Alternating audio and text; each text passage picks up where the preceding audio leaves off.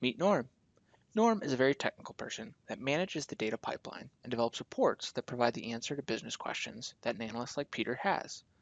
But these reports are just a collection of answers to questions that have already been asked. And guess what? Peter has a new question. To get his answer, he files a change request, and it gets dropped into Norm's queue.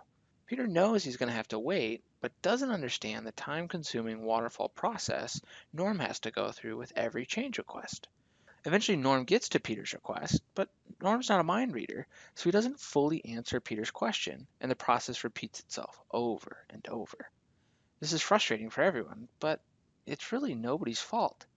The technology and process aren't nimble enough to answer the volume and velocity of questions the business has, so eventually, Peter goes rogue. He downloads the data he has access to, and then out of the ether emerges Shadow IT, allowing Peter to get the data he needs. Peter spends countless hours cobbling all this data together in Excel, which no longer has any of the security, and because there's a whole army of Peters out there, we start to see different answers to the same questions.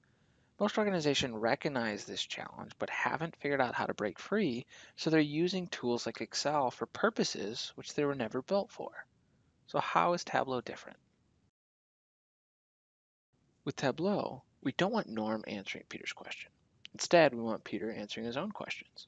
To enable this, Norm will still maintain the data pipeline and centrally manage security and governance like he did with the reporting platform, but instead of trying to keep up with the queue, Norm curates clean, high-quality data sources that empower Peter to answer his own questions. This allows Peter to spend time answering his own questions via the cycle of visual analysis.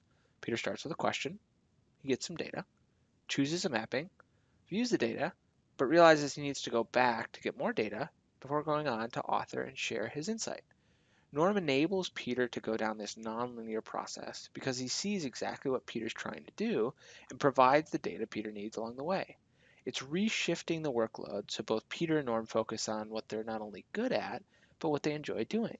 Because Peter can answer his own questions, he doesn't need to file change requests as often, which means the queue goes down. This doesn't mean Norm just has less to do, but rather can now focus on technical projects that have been neglected. How's your data governance and quality initiatives going? Are you as far along in your big data journey as you'd like to be? Now, what's exciting is as this scales out, it's not just Peter asking questions, but an army of knowledge workers just like Peter. And the more questions they ask, the more value they extract from their data. It's this modern approach to enterprise analytics that enables everyone in their organization to see and understand their data.